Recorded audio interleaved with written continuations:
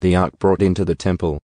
Then Solomon assembled the elders of Israel and all the heads of the tribes, the leaders of the fathers' households of the sons of Israel, to King Solomon in Jerusalem, to bring up the ark of the covenant of the Lord from the city of David, that is, Zion. So all the men of Israel assembled themselves before King Solomon at the feast, in the month Ethanim, that is, the 7th month. Then all the elders of Israel came, and the priests took up the ark. And they brought up the ark of the Lord, the tent of meeting, and all the holy utensils which were in the tent. The priests and the Levites brought them up. And King Solomon and all the congregation of Israel, who were gathered together to him, were with him before the ark, sacrificing so many sheep and oxen that they could not be counted or numbered. Then the priests brought the ark of the covenant of the Lord to its place, into the inner sanctuary of the house, to the most holy place, under the wings of the cherubim. For the cherubim spread their wings over the place of the ark, and the cherubim made a covering over the ark and its carrying poles from above. But the poles were so long that the ends of the poles could be seen from the holy place in front of the inner sanctuary, but they could not be seen outside. They are there to this day. There was nothing in the ark except the 2 tablets of stone which Moses put there at Horeb, where the Lord made a covenant with the sons of Israel, when they came out of the land of Egypt. And it happened that when the priests came from the holy place, the cloud filled the house of the Lord, so that the priests could not stand to minister because of the cloud, for the glory of the Lord filled the house of the Lord. Solomon addresses the people. Then Solomon said, "The Lord has said that he would dwell in the thick darkness. I have truly built you a lofty house, a place for your dwelling forever." Then the king turned around and blessed all the assembly of Israel, while all the assembly of Israel was standing. He said, "Blessed be the Lord, the God of Israel, who spoke with his mouth to my father David, and fulfilled it with his hands, saying, Since the day that I brought my people Israel from Egypt, I did not choose a city out of all the tribes of Israel in which to build a house so that my name would be there, but I chose David to be over my people Israel.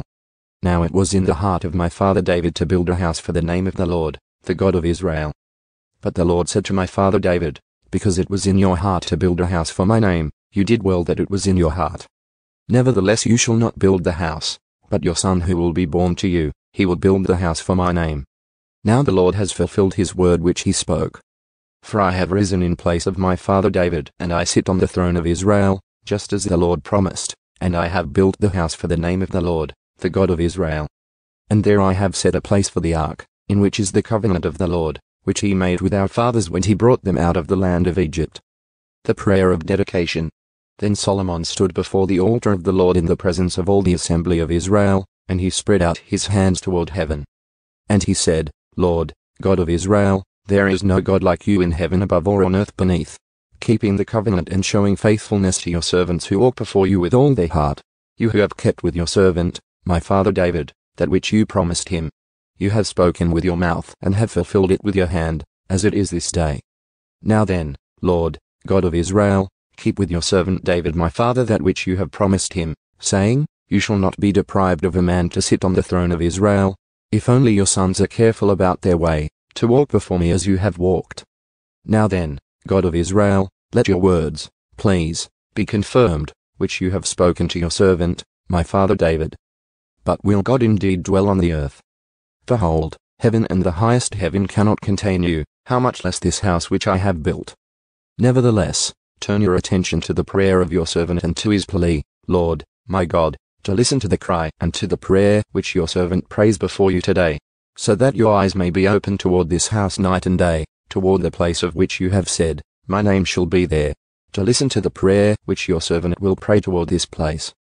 And listen to the plea of your servant and of your people Israel, when they pray toward this place. Hear in heaven your dwelling place. Hear and forgive. If a person sins against his neighbor and is compelled to take an oath of innocence, and he comes and takes an oath before your altar in this house, then hear in heaven and act and judge your servants, condemning the wicked by bringing his way on his own head, and acquitting the righteous by giving him according to his righteousness. When your people Israel are defeated before an enemy, because they have sinned against you, if they turn to you again and confess your name and pray and implore your favor in this house, then hear in heaven, and forgive the sin of your people Israel, and bring them back to the land which you gave their fathers. When the heavens are shut up and there is no rain, because they have sinned against you, and they pray toward this place and praise your name, and turn from their sin when you afflict them, then hear in heaven and forgive the sin of your servants and your people Israel. Indeed, teach them the good way in which they are to walk. And provide rain on your land, which you have given to your people as inheritance. If there is a famine in the land, if there is a plague, if there is blight or mildew, locust or grasshopper, if their enemy harasses them in the land of their cities, whatever plague, whatever sickness there is, whatever prayer or plea is offered by any person or by all your people Israel, each knowing the affliction of his own heart, and spreading his hands toward this house, then hear in heaven, your dwelling place, and forgive and act, and give to each in accordance with all his ways, whose heart you know, for you alone know the hearts of all mankind, so that they will fear you all the days that they live on the land which you have given to our fathers. Also regarding the foreigner who is not of your people Israel, when he comes from a far country on account of your name. For they will hear of your great name and your mighty hand, and of your outstretched arm, when he comes and prays toward this house. Hear in heaven your dwelling place, and act in accordance with all for which the foreigner calls to you, in order that all the peoples of the earth may know your name, to fear you, as your people Israel, and that they may know that this house which I have built is called by your name. When your people go out to battle against their enemy, by whatever way you send them, and they pray to the Lord toward the city which you have chosen and the house which I have built for your name, then hear in heaven their prayer and their pleading, and maintain their cause. When they sin against you, for there is no person who does not sin and you are angry with them on turn them over to an enemy, so that they take them away captive to the land of the enemy, distant or near. If they take it to heart in the land where they have been taken captive, and repent and implore your favor in the land of those who have taken them captive, saying, we have sinned and done wrong, we have acted wickedly. If they return to you with all their heart and with all their soul in the land of their enemies who have taken them captive, and pray to you toward their land which you have given to their fathers, the city which you have chosen, and the house which I have built for your name, then hear their prayer and their pleading in heaven, your dwelling place, and maintain their cause, and forgive your people who have sinned against you in all their wrongdoings which they have committed against you, and make them objects of compassion before those who have taken them captive, so that they will have compassion on them.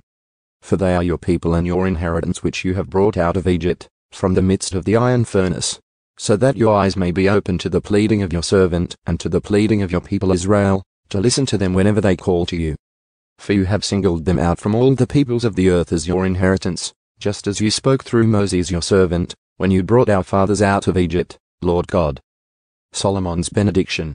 When Solomon had finished praying this entire prayer and plea to the Lord, he stood up from the altar of the Lord, from kneeling on his knees with his hands spread toward heaven.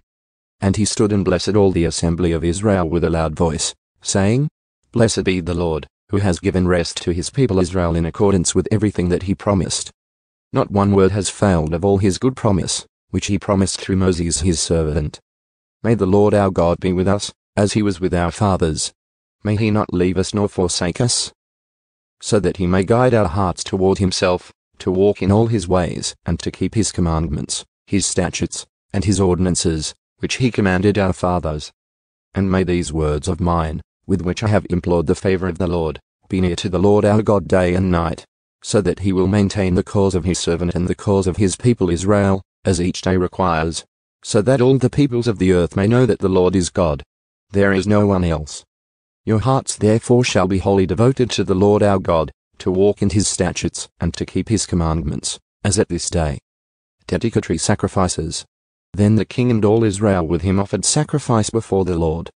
And Solomon offered for the sacrifice of peace offerings, which he offered to the Lord, 22,000 oxen and 120,000 sheep. So the king and all the sons of Israel dedicated the house of the Lord. On the same day the king consecrated the middle of the courtyard that was in front of the house of the Lord, because there he offered the burnt offering, the grain offering, and the fat of the peace offerings. For the bronze altar that was before the Lord was too small to hold the burnt offering, the grain offering, and the fat of the peace offerings.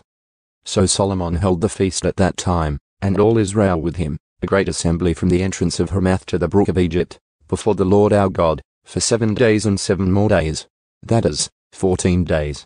On the 8th day he dismissed the people, and they blessed the king. Then they went to their tents joyful and with happy hearts for all the goodness that the Lord had shown to David his servant, and to Israel his people,